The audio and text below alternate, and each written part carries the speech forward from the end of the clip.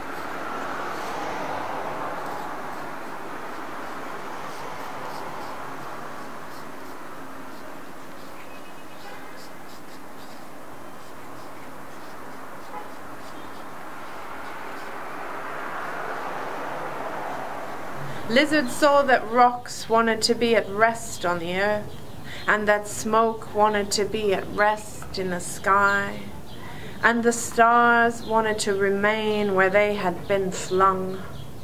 He thought that a body was in its natural state when it was still, and for his body to move in a straight line at a constant speed, no force but his own was needed to maintain the velocity.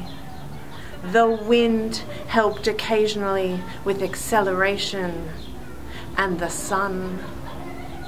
From The World According to Lizard.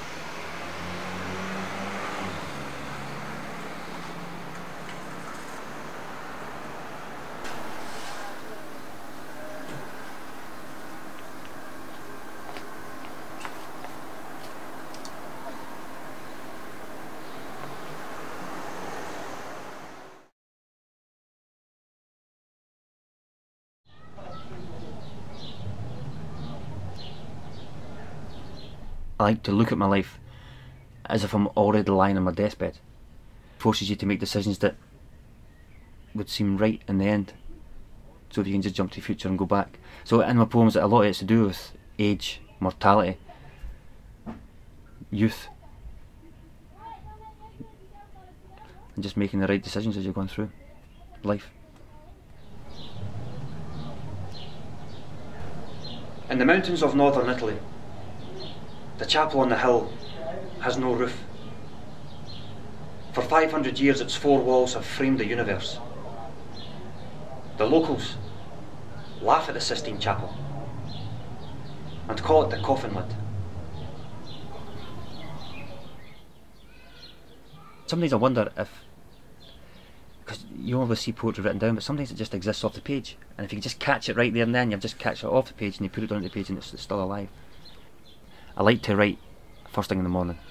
2 cups of coffee, get some energy in you, your brain's still fresh, and that's the best time to write. You can't always manage to write that at that time though. Sometimes you have to do it when you come back from work, sometimes you have to do it late at night. The roots must have driven deep to draw life from the mantle, jacked into the bubbling engine of molten rock as branches leap from the trunk and give birth to leaves that flicker like sparks encased in green. I want to look away, but I can't. And she's standing in front of me, lashing me with her tears in the same two questions. Where were you? What were you thinking? Where were you? What were you thinking?